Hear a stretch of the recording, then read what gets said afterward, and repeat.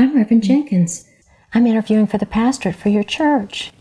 Why are you so afraid? It's my daughter and my son. They don't know the Lord. Who's going to pray for them when I'm gone? Who's going to lead them to the Lord? How about if I promise you that I'll pray for them and I'll reach out to them and we'll see what the Lord will do. He does love them, you know. I know. Thank you so much. I sort of sense there's something else bothering you. Will I make it to heaven? Oh, for goodness sake, yes. You have served the Lord faithfully. This is the time for your reward. This is to be a time of joy, not of fear. Then why am I so afraid? It's just that old devil trying to steal your joy. He's trying to take one last pot shot at you because he knows that you are about to stand before God Almighty and hear those most wonderful words. Well done, you good and faithful servant. If you want me to, I can get rid of that fear for you. Oh, yes, please. This is easy. There's no problem. And I'll be back in just a second. I gotta have a little conversation with the source of that fear. Demon from hell, you listen to me and you listen to me real good. Jesus you know and you know me. You know I'm a woman of the Most High God, and inside me dwells the fullness of the Godhead and all the power and authority that they bring.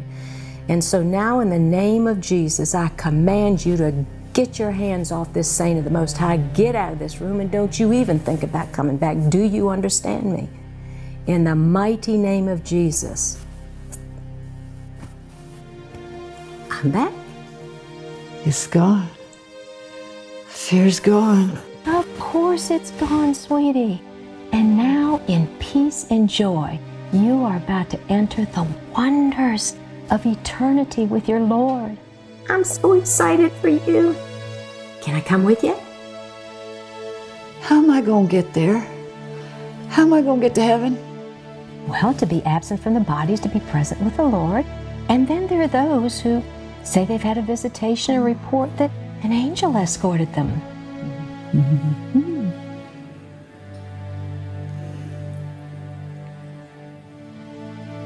It is an angel.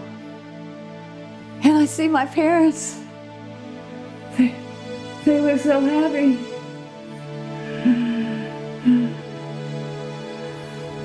Oh. What is it? I see my other son. I had another son. I lost him in the womb. I didn't even know he was a boy. But he's smiling at me and waving. He called me Mom. I have a son waiting for me. No, don't go. No, don't go. Honey, no. They haven't gone. They're just a little out of sight, and they're waiting for you. I want to go with them. Oh. Then you go ahead and go. Jeannie, your work here on earth is done, and there's a wonderful place waiting for you. There's a place, oh, there's a place where there's the Father, ooh, there is the Son, and the precious Holy Spirit. In that place, in that place.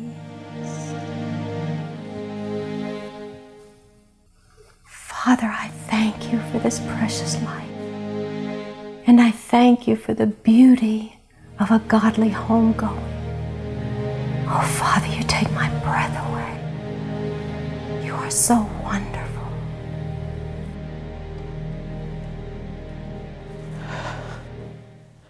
I can hardly breathe.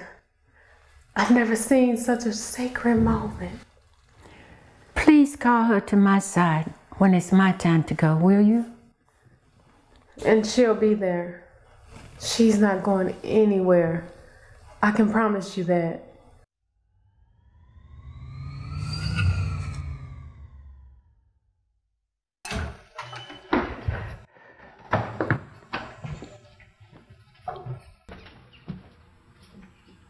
Well, how'd it go? What can we say?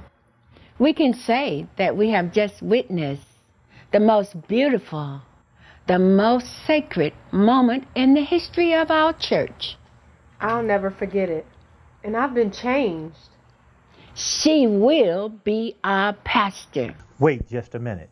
With all due respect to the current situation, our bylaws state that the vote must be unanimous, and I still vote no. Let me tell you something, you obstinate old man. We just saw the authority of Christ in that woman.